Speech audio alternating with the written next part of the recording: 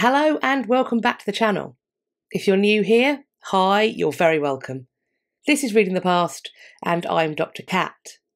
A few weeks ago, I made a video about the life, work and legacy of John Wycliffe, an individual who has come to be known as the Morning Star of the Reformation, and someone whose name is still used in the title of the Middle English translation of the whole Bible. The Wycliffe Bible was not, however, the first time that the biblical text had been engaged with by English translators, but the earlier attempts resulted in only partial translations of the full Bible. Translating the Bible into English was not something that pleased everyone. In fact, it was, in some cases, a life-threatening pastime. Today, we're going to look at the English Bible that got the stamp of approval from King Henry VIII himself. But before we take a look at this, I want to say an absolutely massive thank you to History Hit for sponsoring another video on this channel. History Hit has hundreds of programmes online, over 1,000 podcast episodes on their award-winning podcast network, and 5,000 history-related travel articles. And what's more, new content is being added all the time because they launch 15 new podcast episodes and 2 new programmes every week. While Dan Snow's History Hit continues to be the world's leading history podcast, they now have 4 more podcast series. They have The Ancients, Warfare, Gone Medieval, and Not Just the Tudors, which is hosted by Susanna Lipscomb. History Hit is like Netflix, but for history. A topic that has proven to be very popular on this channel is Elizabeth I's portraiture, in particular, the signs and symbols within it. I have good news for fans of this particular topic because if you subscribe to History Hit, you will be able to watch Dr. Nicola Tallis and Professor Anna Whitelock's documentary called Painting Elizabeth, Creating a Royal Legend. Click the link in my description box to find out more and to subscribe to History Hit.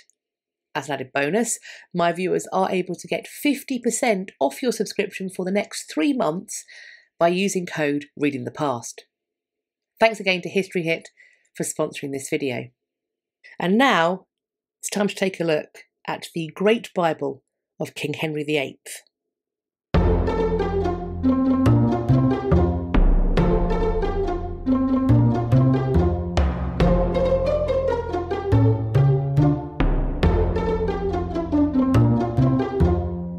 I'll let you into a little secret. My foremost reason in wanting to create this video is so that we can take a good look at this phenomenal frontispiece for the Bible that was authorised by Henry VIII that dates from 1539. But before we can do that, I do think it will be useful and indeed necessary for us to have a look at what came between the Wycliffe Bible and this. Wycliffe and his collaborators were working in the final decades of the 14th century, but it would be over 100 years before the Great Bible would appear in 1539. So what happened in between? And why did the translation of the Bible cause such a kerfuffle? As I mentioned in my video on Wycliffe, the chronicler Henry VIII was one of those who complained about the Bible being translated into English, both because English was, quote, not the angel language, and because the translated Bible allowed, quote, the pearl of the gospel to be thrown before swine and trodden underfoot, and what is meant to be the treasure both of the clergy and the laity is now become a joke of both. The jewel of the clergy has been turned into the sport of the laity, so that what used to be the highest gift of the clergy and the learned members of the church has become common to the laity. There were those who saw the creation of English Bibles as a gateway to heresy, or heresy in their own right. I have a video exploring the idea of literacy in the past that I will link for extra context on this, but suffice to say, there may be lay members of a community who were able to read aloud to their fellows. Now, if they were doing this in Latin, it might well require additional explanations, translation and definition from another person. That person would commonly be a member of the clergy who had been educated to read and understand Latin. But if the same text were to be available in English, then no such clerical mediation would be required. By making the biblical text available to those who could read in English, the text could be shared, discussed, and interpreted in homes, taverns, maybe even in brothels. It was feared that if these discussions were to occur without a theologically trained and orthodox guide, then the group having them may fall into heresy and damnation, which in turn may eventually bring down God's displeasure upon the whole nation, especially if that heresy were allowed to spread unchecked.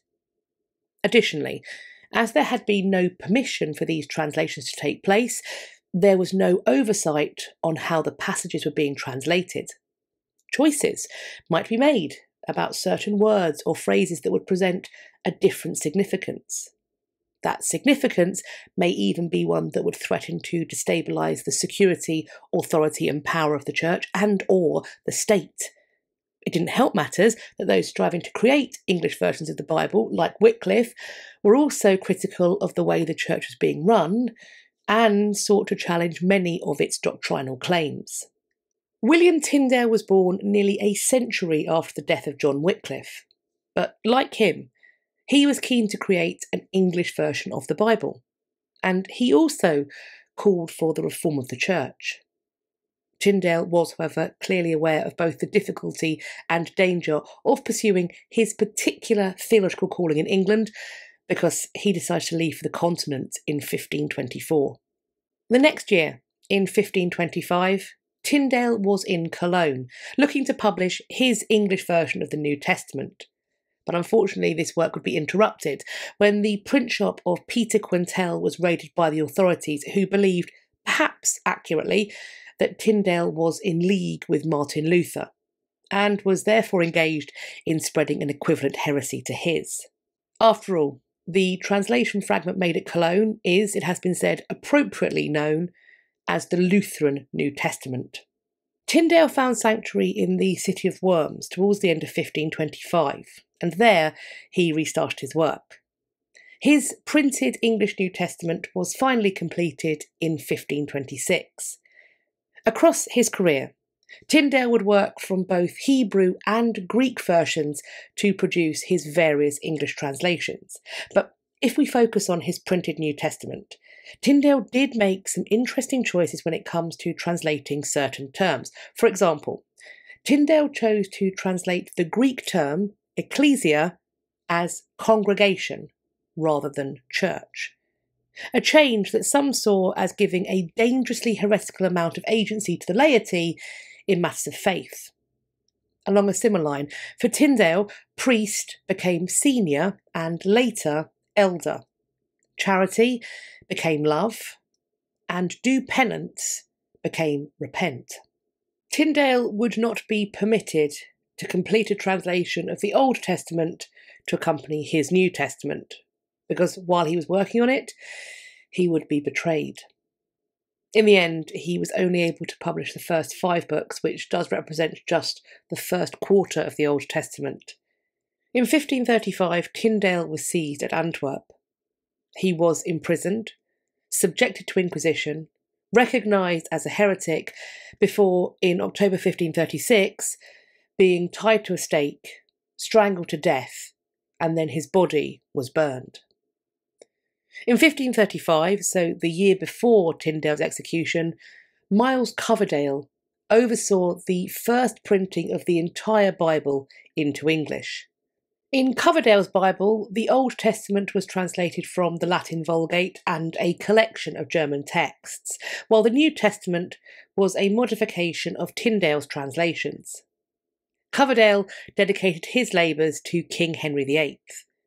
However, as this translation did not come directly from a text in any of the original Bible languages, Hebrew, Greek or Aramaic, it was not deemed to be sufficiently scholarly for it to be either accepted or authorised to be used in Henry's Church of England. It's worth pointing out that despite the break from Rome, Henry VIII would remain suspicious of many of the changes that the evangelicals hoped to see implemented in and for the Church of England. He would outright refuse to enact some, and he would need to be both convinced and cajoled in regard to many others.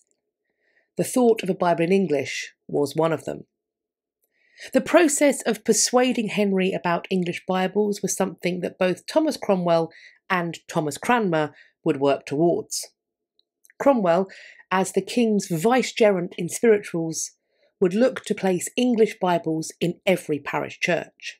In 1537, John Rogers, working under the pseudonym Thomas Matthew, published another version of the Bible in English that would also be dedicated to King Henry VIII. According to David Daniel, quote, "On Tyndale's arrest, John Rogers had rescued his manuscript of the historical books Joshua to 2 Chronicles and printed it in a complete Bible. The second half of the Old Testament was Coverdale's version. The New Testament was a reprinting of Tyndale's revision of 1534.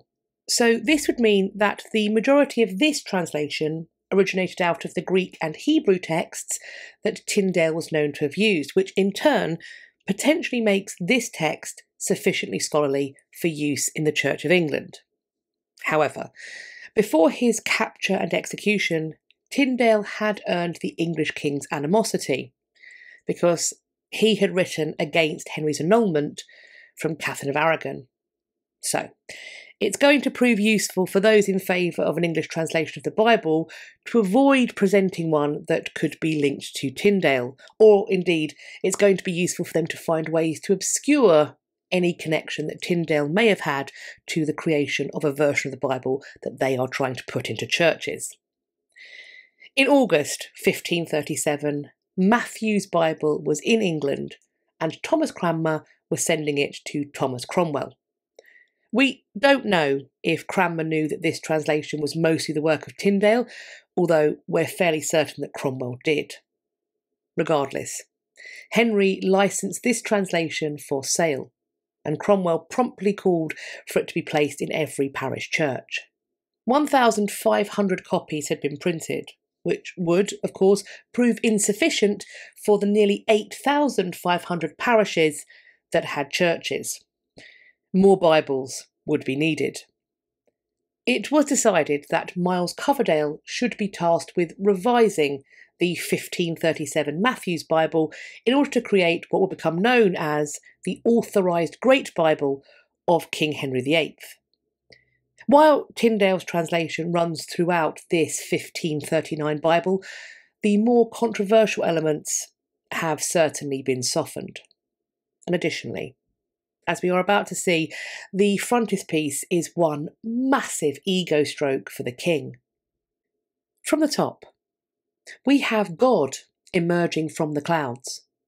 In the top right-hand corner, an ermine-adorned, robe-wearing, so obviously royal, figure is shown kneeling before that God, who in turn points towards him. This is King Henry VIII, who, like the biblical prophets, is shown to be in direct communication with the God that made him king and, as he would certainly profess, has guided his every action. But this is not the only time that Henry appears in this frontispiece, because he's also here, enthroned, and approximately 4 or 5 times bigger than the figure of God that has been positioned above him. Henry is the direct line to God, and this image overwrites and dismisses the place of the Pope as heir to St. Peter, and it also dismisses the idea of the need for the clergy to intercede for the laity. Henry is God's representative on earth, as both a king and also as the supreme head of the church in England. To the left of Henry, as we look at this image, stands Archbishop Thomas Cranmer. He is bareheaded before his king, as the king had knelt bareheaded before God. Cranmer's mitre is shown on the floor beside him. Henry is handing him the Verbum Dei, or the Word of God. On the right of Henry stands a bareheaded Thomas Cromwell, to whom Henry is also handing the Word of God. As we move down, we are shown Cranmer, now with his mitre back on his head, handing the Word of God on to a bareheaded clergyman, while on the right, Cromwell, also back in his hat, hands the word of God to a hatless member of the laity. This is the social order at work. The divinely ordered great chain of being is shown to be flowing in the correct direction. Henry VIII's England, then, is in perfect working order. At the bottom of the image, people are shown crying "Vivat Rex" and "God save the King" in their gratitude. The presence of both the Latin and the English forms of this particular exclamation highlight how the text behind this frontispiece will allow the Bible to be read and or understood by everyone, regardless of their educational opportunities or, indeed, of their rank in society. Biblical passages curl through this frontispiece. Interestingly, they are all in Latin. However, I will be translating them into English. If we return to the top of the page, God asserts, quote, "I have found a man after mine own heart, which shall fulfil all my will." This passage comes from Acts 13:22. Henry responds with line 105 from Psalm 119, quote, "Thy word is a lamp unto my feet." On the other side, God announces the following from Isaiah 55:11, quote, "So shall my word be that goeth forth out of my mouth. It shall not return unto me void, but it shall accomplish that which I please." The enthroned Henry speaks the following passages from his throne. To Cranmer, he says from 1 Timothy 4:11, "These things command and teach." To Cromwell, from Deuteronomy 1:16-17, "Judge righteously, hear the small as well as the great." In the larger speech bubble, if you will, Henry is appropriating Daniel 6:26 with this quote, "I make a decree that in every dominion of my kingdom men tremble and fear before the living God." Cranmer, when passing the word of God to the clergy, delivers the following line from 1 Peter 5:2. "Feed the flock of God which is among you," while Cromwell, doing the same for the laity, recites Psalm 33:15. "Turn away from evil and do good. Seek peace and pursue it." At the bottom, the individual preaching from the pulpit recites 1 Timothy 2:1-2. "I exhort, therefore, that, first of all, supplications, prayers, intercessions, and giving of thanks be made for all men, for kings, etc." If this frontispiece is to be believed, then the question of faith in England is a settled matter. However, even this expertly crafted message in image form makes some reference to the ongoing discord. In the very bottom right of this image, we find a prison cell that holds 2 inmates, who are tellingly not joining in with all the cheering for King Henry VIII. What's this supposed to mean? Is it perhaps a warning against those who would think to deviate from the practice of faith as it was being set down, amended, reversed, and reasserted at various points by Henry in his dual roles of king and also of supreme head of the English Church? When we look at these inmates, it's unclear whether they are supposed to be too orthodox or too reformist. Maybe it's supposed to be unclear because either position could prove to be life-threatening in Henry's England following the break from Rome. Certainly, if the reforming evangelicals of England believed that the authorisation of the Great Bible in English was somehow evidence of the victory of their cause, they were not going to be able to celebrate for long.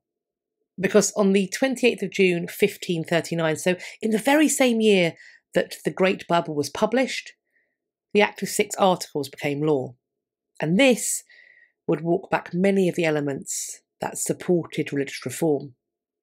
Indeed, Miles Coverdale, like many others, would find it necessary to travel to the continent for his safety, and he would remain abroad for the rest of Henry VIII's reign.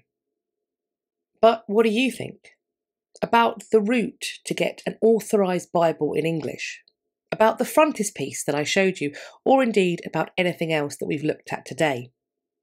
As always, I'm looking forward to reading your conversations in the comment section underneath this video, or you can find me elsewhere on social media. I will leave links to all the other places you can find me on the internet in my description box, so do follow me over on some or all of them so we can continue this conversation and start some others. I do hope you enjoyed this video and found it useful. If you did, please think about sharing it with your friends. Please also let me know you liked it by hitting the thumbs up. Please subscribe to the channel, and if you think you're subscribed, do have a little check right now just to make sure that YouTube hasn't mysteriously unsubscribed you. While you're there, checking, subscribing or resubscribing, you can hit the bell icon that sits beside the subscribe button and then select all in the drop-down menu so that YouTube will tell you when I've next uploaded. I hope you're going to have a great day whatever you're doing, and I look forward to speaking to you all in my next video. Take care of yourselves. Bye-bye for now.